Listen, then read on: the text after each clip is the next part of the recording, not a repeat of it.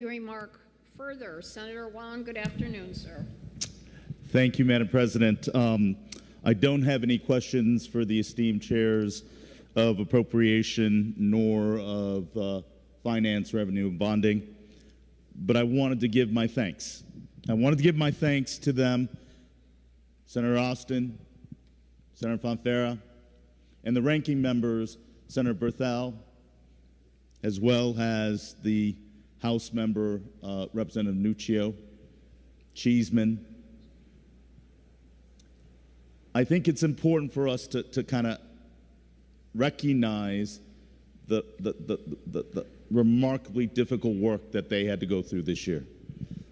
Sure, we're in a surplus year, and all of a sudden, everybody feels as though they need to get their past due funds for the struggle that they've endured. The chairs and the rankings have fielded so many requests, so many worthwhile requests, and I truly wanted to acknowledge them before I begin my discussion. So thank you. I want to also acknowledge the efforts of the President of the Senate, Senator Looney, Speaker of the House, Ritter, Senate Republican, Senator Kelly, Senate Democratic Leader Duff, Democratic House Leaders Rojas, and Candelora.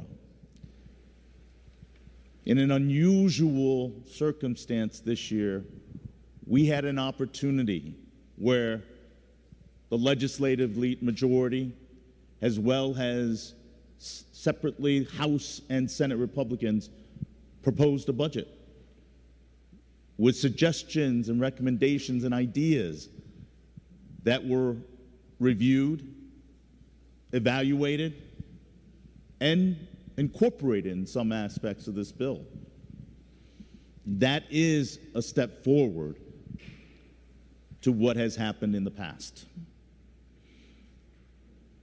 As I thank the members of the legislative body in both the House and the Senate, I also want to commend Governor Lamont and his staff in helping draft the initial proposal that started the conversation in February, and for his maintaining the discipline of the guardrail that we made a commitment to in mid-January. We have passed the opportunity, we have passed the test to have the discipline to maintain the guardrails that were set, to live within our means, despite the many temptations of using gimmicks, using methodologies that meet the immediate need, and as I began earlier, the worthwhile requests and needs of so many of the entities. And I think this document does that. Now, is this document perfect? No. But it is an effort that reflects our priorities, at least the priorities of the proposals that were afoot. Are we going to leave people disappointed, angry, unfulfilled? Absolutely. But this reflects living within our means, respecting the guardrail. And for that, we deserve great compliment as a body. Now, I said this budget isn't perfect. I'll tell you some parts of it that isn't perfect for me. I think one of it is what has occurred so many times in past practices is the fact that we had a budget that was released at 3 a.m. yesterday. It was a budget that had 832 pages with 425 sections, some of which are policy implementers that explain the funding allocation, but also, in some cases, full legislative policies that may or may not have had a public hearing through the committee or the joint favorable process. But unfortunately, it is, in some cases, business as usual. And it is sausage making in the political process. But it also reflects what people hate about the political process. It is the power and privilege of leadership. Make no mistake about it. That policy is allowed to continue because if you have a bill in the implementer, you'll love it.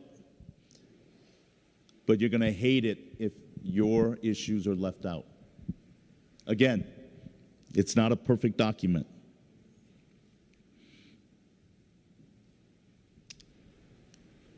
For me, and my support of this budget is a first step in tackling the challenge of affordability of Connecticut residents in the state of Connecticut. We've heard from many of our colleagues some of the rationales and the struggles through our public hearings, through our interactions up and down Main Street when we're interacting with our constituents. Affordability in the state of Connecticut is a primary issue that drives our constituents. Now, there are many other issues, but affordability, due to the combination of inflation, taxation, and onerous policies on our businesses, is a constant struggle for people that want to live in a state that they love, but they can't. The people that have moved out of this state, we talk about the migration, and we talk about that kind of response and saying, you do this to me, I'm going to leave. I'm going to tell you, most of the people I talked to that made the move wish they never had to leave the great state of Connecticut. But they're forced to. They can't afford it. They can't afford it.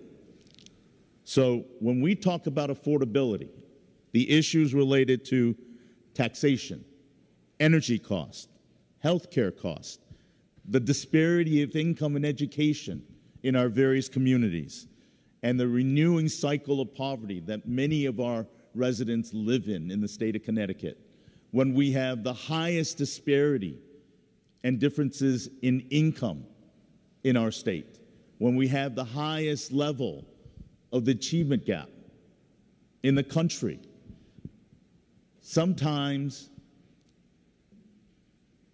I struggle with recognizing what great opportunities, what great resources we have in this state.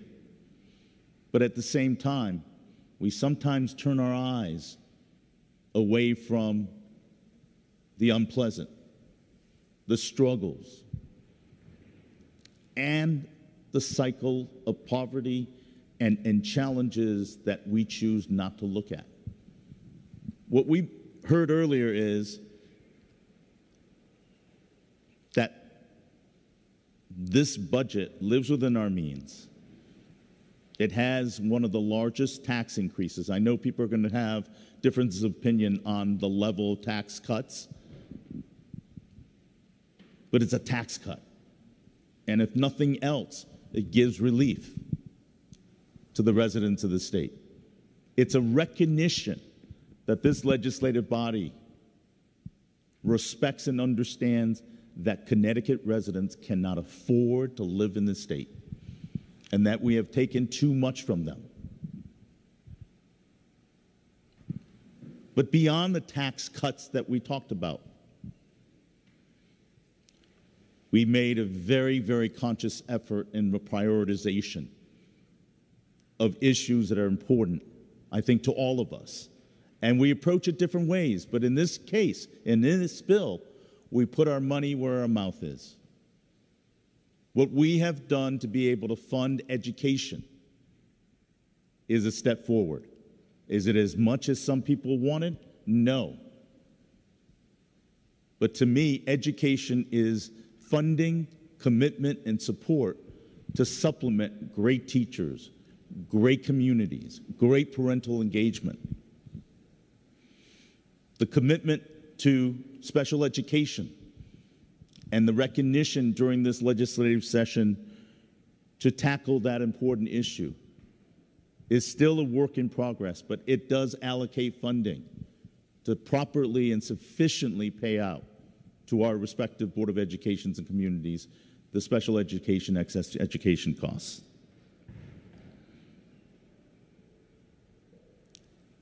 The other critical issue in keeping people in this state is our retirees. Our retirees, and what we have done in the last number of years is to create a vehicle where income tax, Social Security, and beginning next year, the IRAs for our retirees will be tax-free.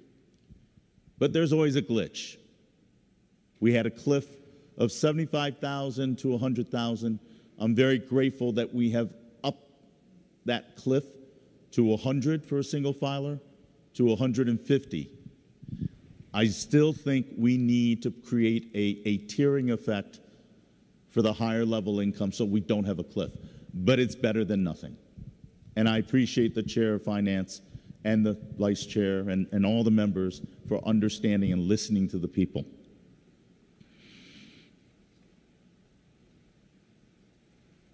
There are a lot of parts of this bill. We would take a lot of times, we would take a lot of engagement. It's not perfect. But I do believe it had the input and the collaboration of parties involved in trying to make our state better. So for me, I want to rise and thank all the players that made this happen.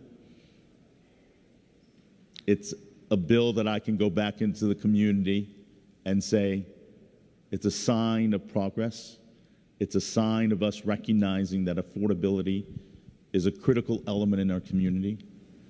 But it's also one for me as an American and a Republican in Connecticut that we have to understand, that we have to do our part for those that are struggling, for those that are caught by the safety net, and even for those that have fallen through the safety net, that we do have a social responsibility to support them, to give them a hand up.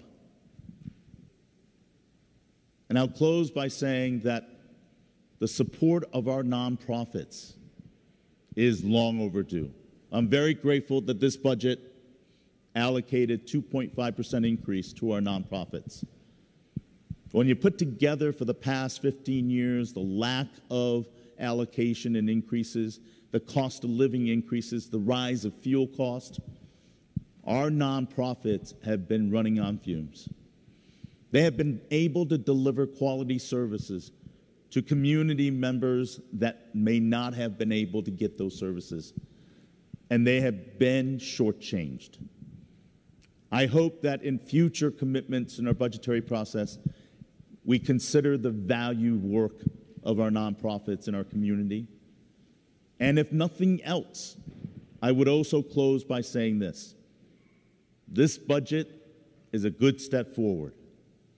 We have the luxury of a surplus to be able to do the right things. We're not going to always agree, but we also missed an opportunity here. We missed an opportunity to change government. We missed an opportunity in the times of good to be able to innovate, to be able to restructure and craft a plan of sustainability for our government moving forward. One such example is we need to re-explore the dual delivery system of our critical nonprofits versus our state services. When I recount 7 years ago, there was a study that was offered by a regs review committee that said nonprofits that do comparable work to our state agencies do it at the same quality, the same standards, at nearly 50 cents on the dollar. Can you imagine if we were able to capitalize and marshal the effectiveness and the community commitment of our nonprofits to be able to have more resources, to be able to have more of their staff and allocation to take care of more of those people in need? That's a greater efficient delivery of government. I'll close by saying thank you again to all the proponents who worked so hard to make this budget a realization. I can't even imagine how popular you all were. And I appreciate your diligence and prioritization and creating a document that you worked so hard to the benefit of many people in the state. So I join in thanking you and acknowledging that I'll support this budget, and I look to continue to work with you in the future to crafting the budget that we can all be proud of. Thank you, Madam President. Thank you, Senator Winfield, to be followed by